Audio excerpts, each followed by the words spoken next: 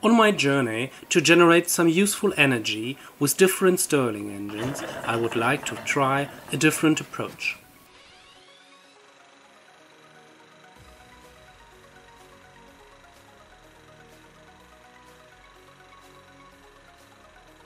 The Thermo Mechanical Generator is an ingenious vibrator Stirling engine with a diaphragm instead of a piston and a spring-mounted displacer. Its unique design eliminates the fundamental problems with wear and friction with which I had great problems with my Stirling engines. The Thermo Mechanical Generator was developed to run several years without maintenance in remote locations. It would therefore be perfect as a micro cogeneration unit for domestic use. But of course, the TMG also has its disadvantages and problems. The Thermo Mechanical Generator was invented in 1967 by a team led by E.H. Cogiabaro at the Harbour Laboratories in the United Kingdom. It was intended as a very long-life electrical power source in remote areas.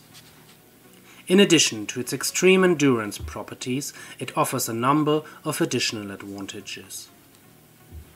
There are no complex heat exchangers, and instead of a mechanical drive, the piston is designed as a diaphragm, while the stroke of the displacer is controlled by a leaf spring.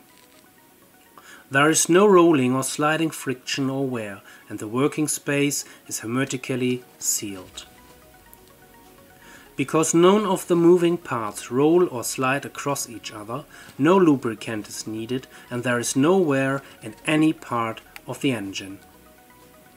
The very fast oscillation is coupled to a linear alternator which can have a conversion efficiency of 90% even with a very small stroke. The TMG control system is a purely electrical one that acts upon the output of the alternator. The TMG design seems to overcome so many of the practical and financial problems of conventional Stirling engines, but it also has disadvantages. The feedback loop of the spring-mounted displacer and the diaphragm piston coupled to the linear alternator is quite complex. The dynamic analysis is quite difficult, and the resulting design of the spring forces of the displacement spring and piston diaphragm under the influence of the restoring force of the linear generator is extremely complicated.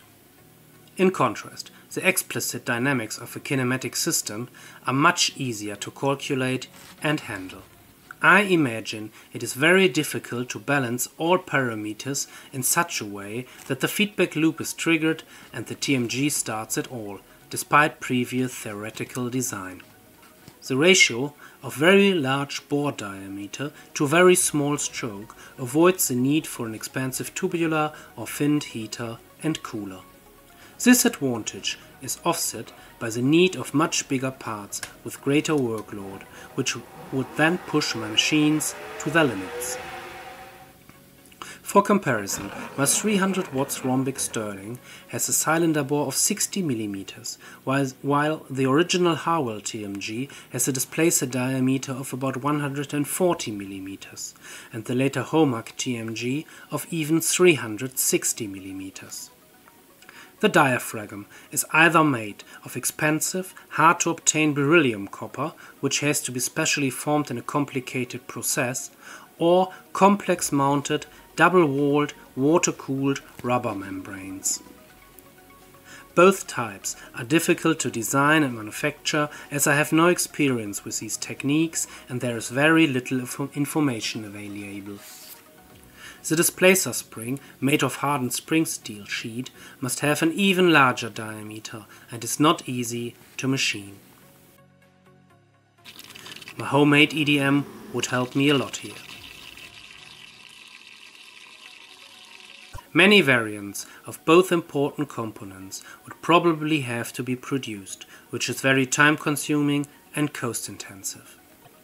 The linear generator is also of central importance and has a variable gap flux switching configuration about which there is not much documentation and which does not really correspond to my experience. The elegant design unfortunately leads to a very low power output. The original Harwell TMG reached 25 to 60 watts, while the later, much larger Rhombic TMG produced 150 watts. The few homemade TMGs I have heard of perform more in the region of 5 watts. Many of the advantages of the TMG sound very tempting, and the unique design seems to be able to solve exactly the problems I have been struggling with for years. My Stirling engines with kinematic gears are too complex and therefore too expensive and maintenance intensive due to wear and friction. The TMG also involves difficulties in design and production that I can hardly estimate and that could prove to be unsolvable. At first, I saw a lot of potential in the uniquely elegant concept for my next big generator project. But the more I have looked into it, the more my doubts have grown, as there are many complexities. What do you think of the Thermo Mechanical Generator? Please let me know and write your opinion in the comments.